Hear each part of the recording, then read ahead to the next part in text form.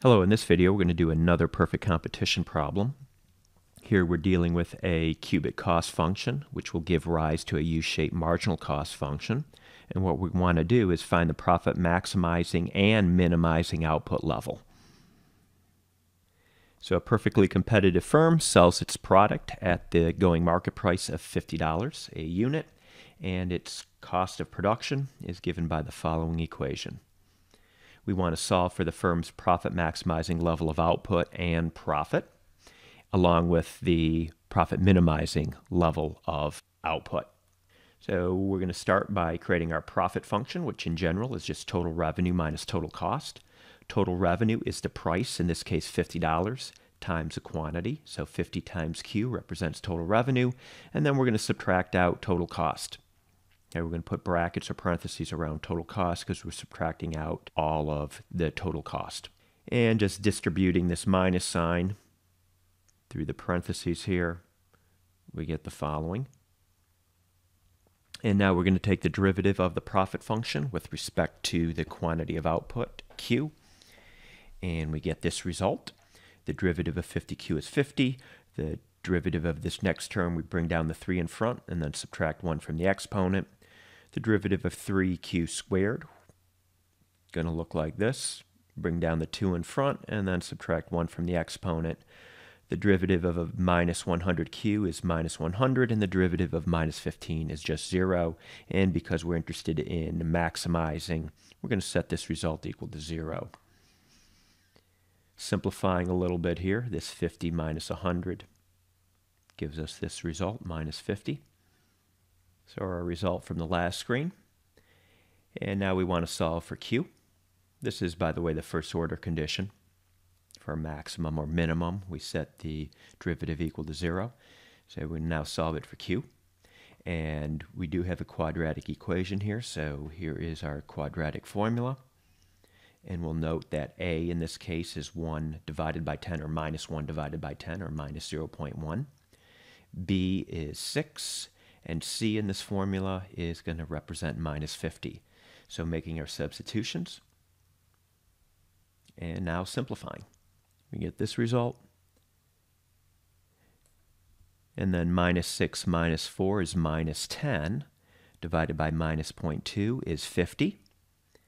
And then minus 6 plus 4 is minus 2. Minus 2 divided by minus 0.2 is 10. So we have two answers here. So which one is the maximum, which one is the minimum? We're going to need to check the second order condition. So the second order condition, we're going to take the derivative of a derivative here. So we take our first order condition and we're going to take the derivative of this equation. And we get back this result. 2 divided by 10 is just 1 over 5. And then we're going to evaluate the second order condition at Q equals 50 and Q equals 10. And at Q equals 50, the second order condition is negative. And when the second order condition is negative and the first order condition is 0, profit is maximized. So profit is maximized at Q equals 50 because again, the second order condition here is less than 0.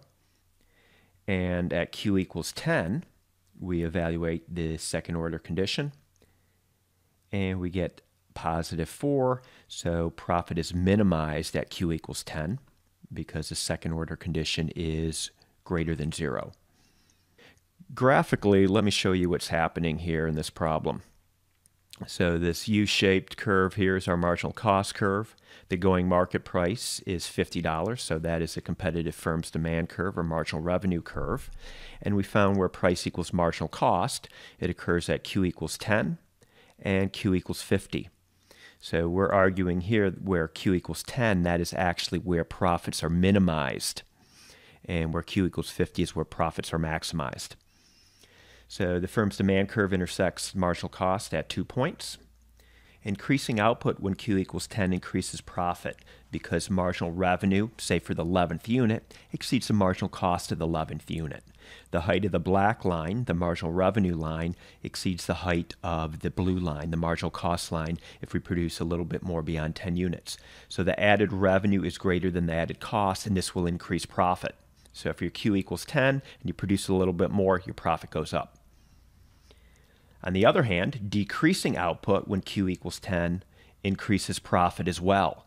So at this point where Q equals 10 and you were to decrease output, your profit would actually rise because marginal cost falls by more than marginal revenue falls.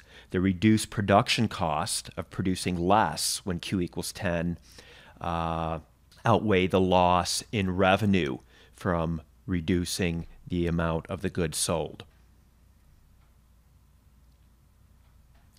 Why is profit maximized at Q equals 50?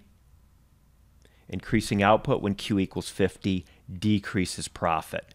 The added cost will exceed the added revenue going beyond 50 units. That will lower your profit.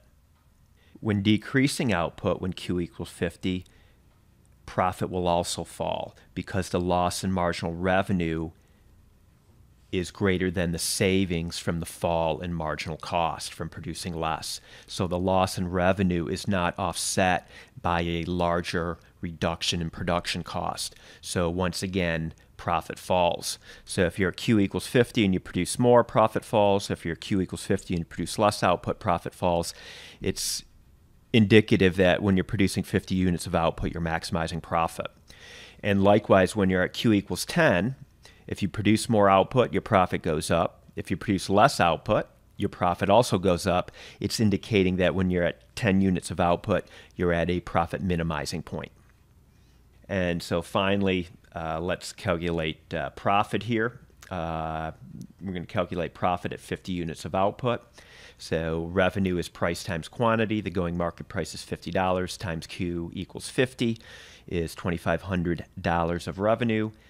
To calculate the total cost of producing 50 units, plug in 50 for Q into the cubic cost equation and simplify.